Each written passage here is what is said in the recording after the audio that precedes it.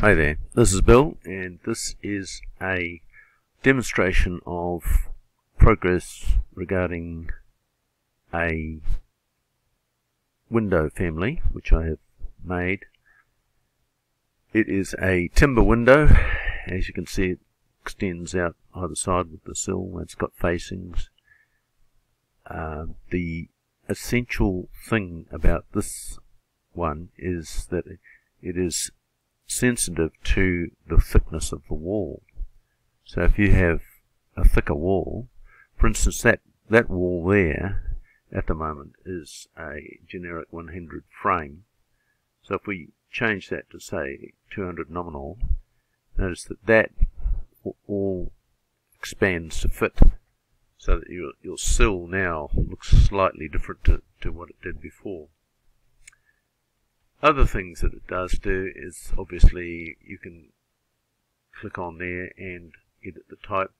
You've got various things like the height. For instance, you might make the height say 1200. You just make it so. And there it is, 1200. So if we look at it from the north, it's 1200. And if you want to change the width, same deal. Click on it and change the head height, edit type, width. So we make it 1200 wide. This is just for an awning window.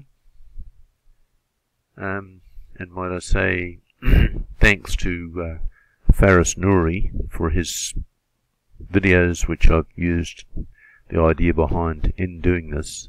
The windows he drew was slightly simpler than this one. This one is the full 9 yards. It's got weather grooves, it's got all the little things for the felt and everything like that. This little groove here, it's all there. Revit is not terribly nice about displaying these sort of things, I find, and I would probably have to go back into the family and change things. So for instance, if I wanted to make as it prints out, it looks out pretty terrible at 1:50.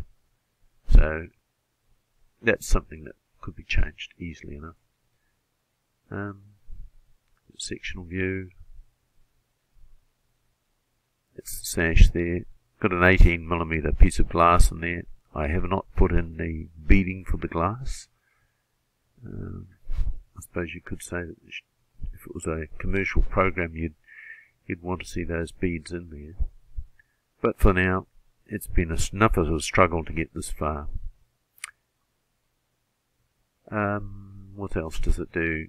It does materials. Okay, so you can click on it.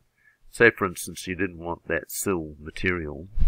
See, at the moment I've got it set at B window sill, set at iron ductile. So say for instance I chose something a little bit more nicer, finish white, and just hit that and hit that, and job done.